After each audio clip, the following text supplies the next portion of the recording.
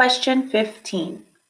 Wild hogs introduced to Texas from Europe became feral after the hogs escaped from the ranches where they lived.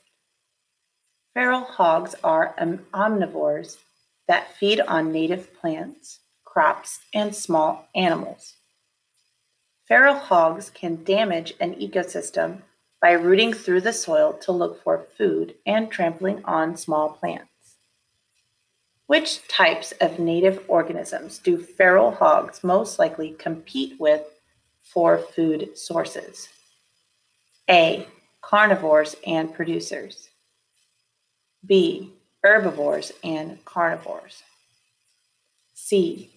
Producers and decomposers. D.